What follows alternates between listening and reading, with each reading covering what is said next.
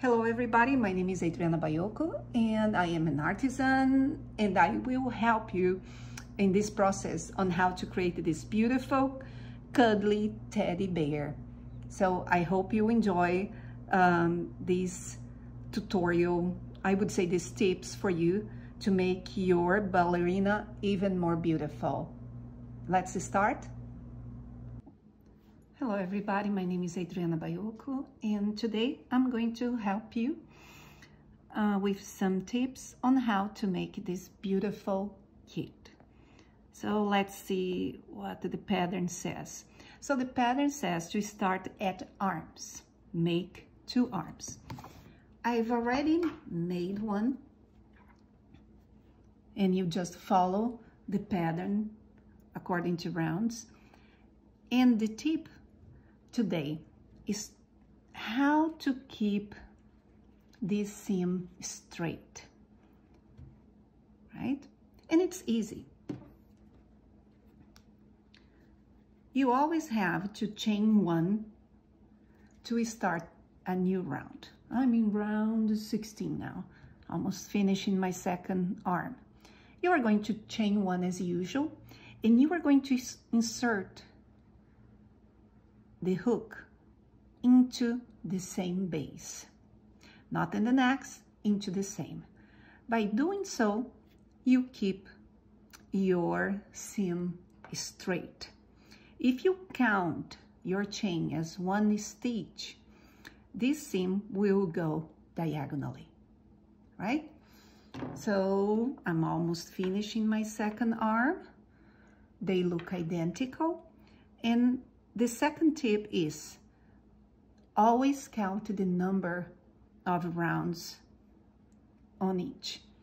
It's easy because each round forms these kind of ridges. So you have to have exactly the same amount on both. I hope you enjoyed this tip and see you next time. Thank you for watching. Hello everybody, I'm here for part 2 of our kit. So I showed you the arms and here they are. I finished them, they are completed. So the pattern says to start at legs then. And I've already finished one. Easy, simple as the arm. And today I'm going to show you how to switch colors without leaving the next round with the contrasting color. Easy and simple. As you can see, I've already started, right? And what usually people do, they finish this round and then switch colors. No, this is the wrong way. As you can see here, this is my last stitch. So I've already cut the contrasting color and you are going to add the color required on the pattern with a simple knot, nothing that special, right? I'm going to do it fast here just to show you, but just a knot. And then you see I have pink. So you are going to close this round with a new color. You see? By doing so, you don't have any difference. And then you just started your new round. And as you can see here, no change, you see? Just a beautiful way to switch colors. Thank you for watching and probably see you next time when I'm going to join legs. Hello everybody. It's me, Adriana again, part 3, and I'm going to show you how I joined legs. Okay. Once you finish leg 2, do not cut yarn, and then you are going to follow the pattern. You are going to chain 2 and start working on leg 1. So you are going to make 8 single crochet, 1 increase, 9 single crochet, and here in the chains, you are going to make 2 increases. It means that you are going to have 1, 2, 3, 4 stitches. And then work on leg 2. 9 single crochet, 1 increase, and then 8 single crochet. And in the chains, you are going to make 2 single crochet and join round with 1 slip stitch. You should have a total of 44 stitches. And if necessary, if there is a gap, you can use the tail of leg 1 and tapestry needle and close this gap. So I hope you enjoyed and see you next time. Hello everybody, my name is Adriana Bayoko and I'm here to show you the body and how to add arms. As you can see, I finished the body and I added the arms. These front loops, you will use this skirt later, right? Therefore, this skirt later. My tip is make sure before you add the arms that the seams are on back, like the central seam here too. And to add the arms, you are going to follow the pattern that says on round 33. You are going to make 4 single crochet, 4 single crochet, but joining, you see, you're going to join first arm, 6 single crochet, you know, this is the front, and then again, more 4 single crochet joining the second arm. And you are going to end with 2 single crochet and, of course, slip stitch. Okay, so this is the end of the body. Hello everybody, my name is Adriana Bayoko and I am here to show you how to start the head of this amigurumi. As you can see here, you are going to start with 1 round that is not counted as a round. You are going to work into back loops only. So we are going to make slip stitches all around to reinforce neck. And then round 34 starts into the front loops only, right? So this is the way that you start the head. Thank you for watching. Hello everybody, my name is Adriana Bayoko and I'm back here to show you how to attach the safety eyes. As you can see, I've already finished round 49 and the pattern says to attach safety eyes between rows or rounds 45 and 46, 9 stitches apart. So first, as you can see, I even add some stuffing into the head just to see if they are positioned correctly. And remember to count visible, 9 visible stitches, 1, 2, 3, 4, 5, 6, 7, 8, 9. So if they, you see, they are correct, they're straight looking at you here. After that, then you get the washers and lock them. Also, I've already finished the snout, just to see, you know, just in case, you can also do that. So as you can see with the snout, it seems that is correct, right? So remember to do that before proceed, because you know we are going now to close the head. Thank you for watching and see you next time. Hello everybody, my name is Adriana Bayoko and I'm here today to show you how to make an invisible decrease. So I am in round 51, so 17 single crochet and 1 decrease. So you are going to insert your hook in the front loop only of 2 stitches. Yarn over, pull through 2 loops, yarn over, pull through 2 loops. And this is the way that you make an invisible decrease. Hello everybody, my name is Adriana Bayoko and I'm here to teach you how to finish the head. as the pattern says, you are going to use your tapestry needle and you are going to insert into front loops only of the last stitches.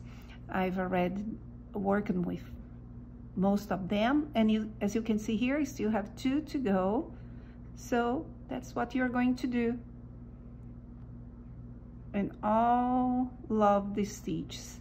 And then once you have all of them, just to pull tightly. Then you see, you have a nice finish here. It's exactly the same the way that you start, see? I always call it inverted magic ring.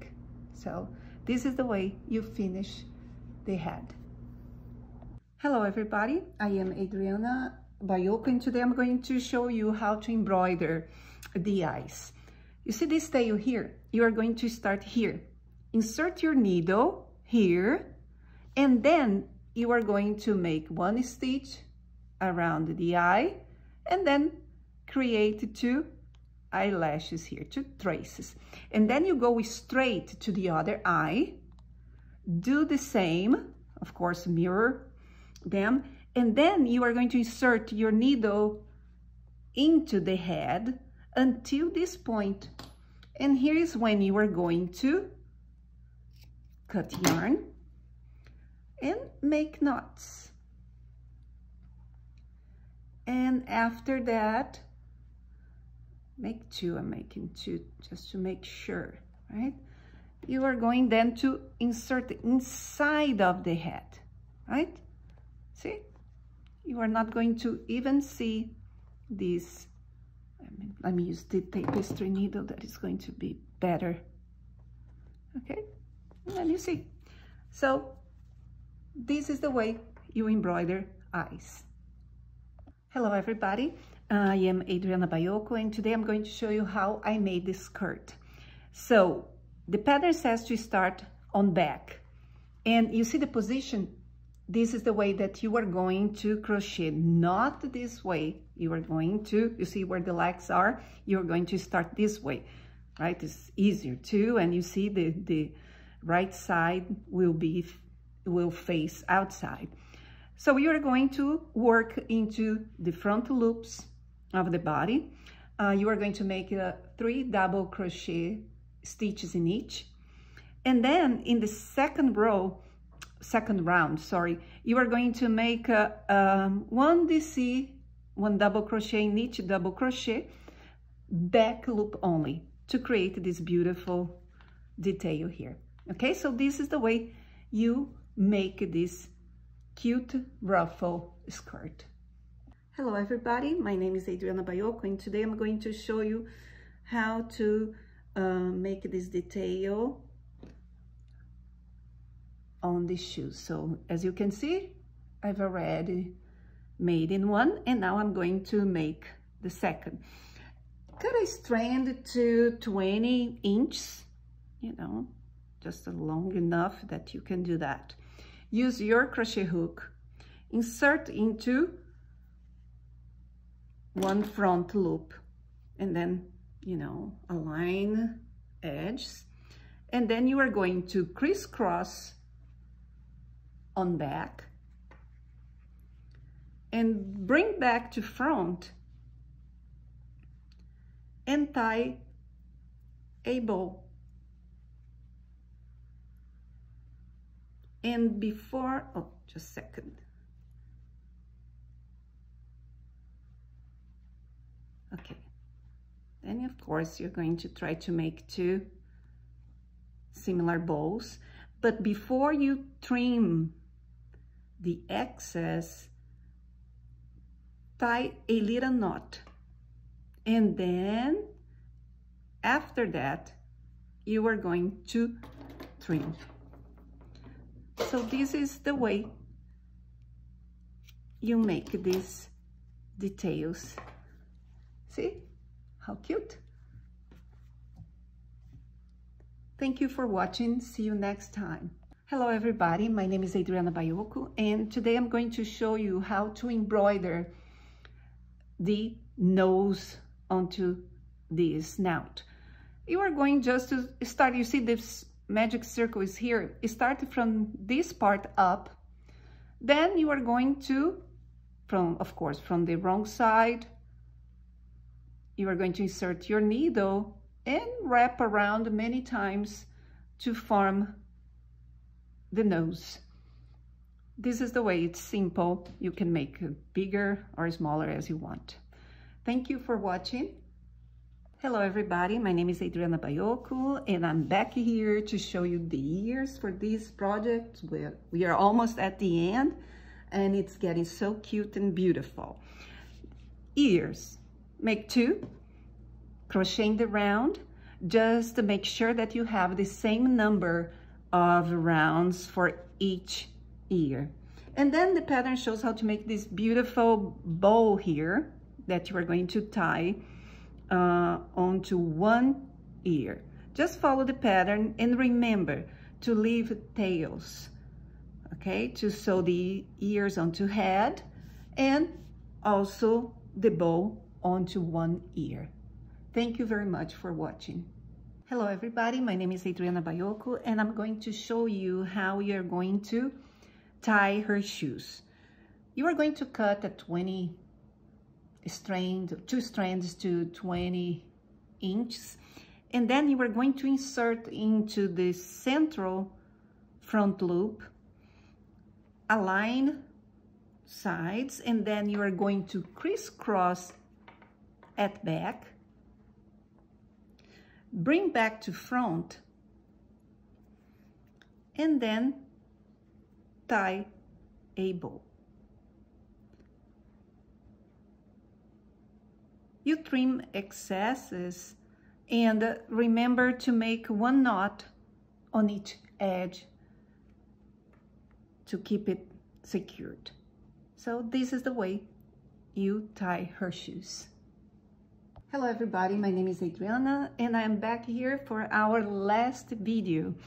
So I'm going to show you how to sew the snout and the ears onto head.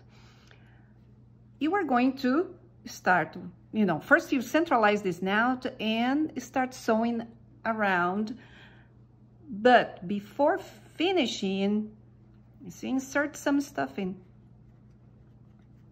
And then you are going to finish sewing. The ears, as you can see here, use pins to position them onto head, verify the space, if they are aligned, with the eyes, and then sew the bow onto one ear. So this is the end.